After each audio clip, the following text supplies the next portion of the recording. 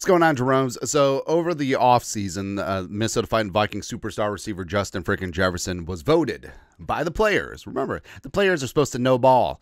Jefferson was voted the number 18 player in the league by his peers. This after being number 2 in 2023. And it was reason 5,972 why people shouldn't be allowed to vote on anything. But it's so weird. All right, so we generally rage against the machine, especially when ESPN has their malfeasance against the Minnesota Vikings. But I actually feel like they got this one correct. So the ESPN staff put together a top 100 for the 2024 season, and they got it way more right than the players. All right, so first off, let's go Jefferson. Yeah, and then we'll backtrack on this. It'll be good. All right, so down in the earlier round. We're going down, swinging. All right, so Mahomes 1, yeesh. Lamar Jackson 2. Jefferson at 3. This is what they wrote. Fresh off a $140 million contract extension that made him the highest paid non-quarterback in the NFL, Jefferson has reached a bit of a career crossroads.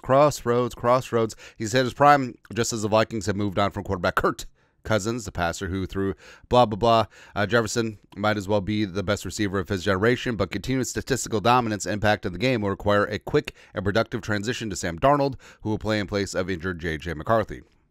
Signature stat, Jefferson has averaged 98.3 receiving yards per game in 4 seasons, the highest mark in NFL history among players with at least 50 career games. Stat projection for 2024, 106 receptions, 1,355 yards, 7 touchdowns. I always feel like Jefferson, like, he just needs more touchdowns. As weird as it is to complain, all he does is not catch touchdowns. Yeah, but I feel like, Jefferson at 3. So I get Lamar being up here. Mahomes obviously won. So this is much more accurate, and also the fact that this ranking wasn't discounted with the moving on from Kirk Cousins. All right, so I actually kind of like that. Myles Garrett 4, Josh Allen 5, Jamar Chase at 6. I don't know if Jamar Chase is 6. Last year he was 5. Sure. All right. Okay. But also it was great. So Tyreek Hill was number 1 for the players, and remember, we had said, hey, I feel like the voting pool from the NFL players top 100 was just Dolphins and the Cowboys and Tyreek Hill. That's it, man. But Tyreek at 8 from 16. He's not 1. Like I get that Tyreek is special. I get that Tyreek is damn good, but he's not even the best receiver in the league. Not saying, I'm just saying. Caffrey 9, TJ Watt, blah, blah, blah. So there are 2 other Vikings on this list, which is kind of great. So Darrisaw checks in at 97, ahead of Jair safety help Alexander, which is great. This is what they wrote about Darrisaw. Darrisaw hasn't made an all-pro Pro Bowl team, but that eventually seems more likely after the Vikings recognized him with a $113 million contract extension this offseason.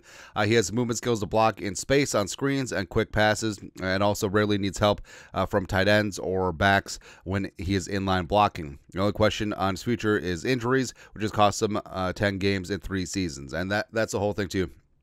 Darrisaw hasn't had a completely healthy full season yet, but hopefully that changes. Signature stat, Darrisaw has had one of the best run block win rates, 77% of the Vikings offensive linemen in the past 2 seasons with a minimum of 10 starts. That's pretty easy to do. And Darrisaw ended up as left tackle number 6 in the rankings. Now, you have guys like Rashawn Slater as well as Andrew Thomas ahead of him on this list, which I kind of get. I understand, but it's all right. Darrisaw will be climbing this list. Kirk Cousins checks in at 87. 2023, he was numbered 94. So a year older and coming off an Achilles and in a new system, he moves up. Sure. Stephon Diggs at 85. So 2023, he was number 21. Yeah, it's a bit of a fall off, but like if Diggs is fine being wide receiver 3, like he can be a huge asset for the Texans, but that's a big if, because I do think that Nico and Tank deserve more targets than Stephon Diggs. And also, CJ Stroud ain't going to put up with any BS. So it could be a butting of the heads there in Houston if Diggs isn't getting the work that he thinks that he deserves. We'll see there. Then you got TJ Hockenson checking in at 79, feeling fine. Hockenson ranked second among tight ends in 95 receptions, career high, and fourth with 960 yards, also career high in 2023. Would have been a 100 and 1,000 season, except for Derek Joseph.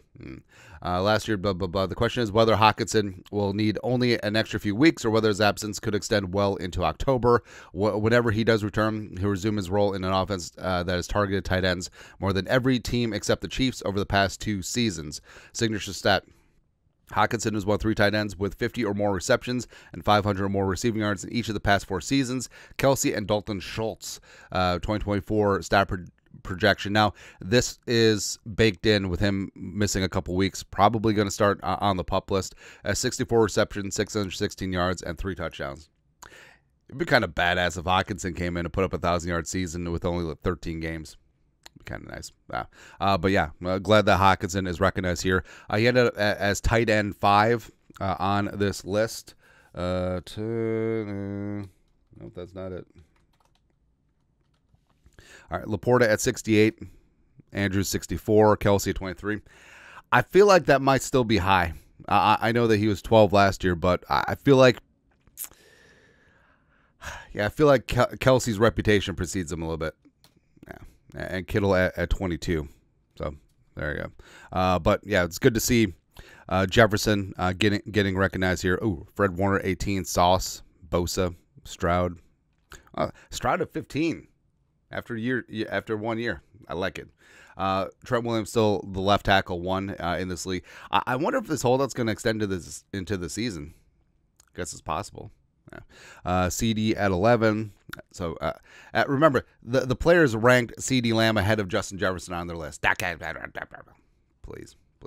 But again, it's very rare, and also it speaks to how good and transcendent Justin Jefferson is, where the national media jabroni haircuts, they're always pushing their thumb down the scale against the Vikings. So the fact that recognized Justin Jefferson's greatness just speaks to how good he is. Now, just imagine if Jefferson was on like the Cowboys or the Packers or the Dolphins. It would just be like all over the place, man. But again, it's good to see some voting actually work out. Anyways, your thoughts are thoughts. 3 Vikings dot the ESPN top 100, including an accurate ranking of Justin Jefferson. Let us know your thoughts, our thoughts, comment section below. Subscribe for daily Vikings takes. Want to support the work? Put a little something in the Venmo. But till next time, Skull Production Value.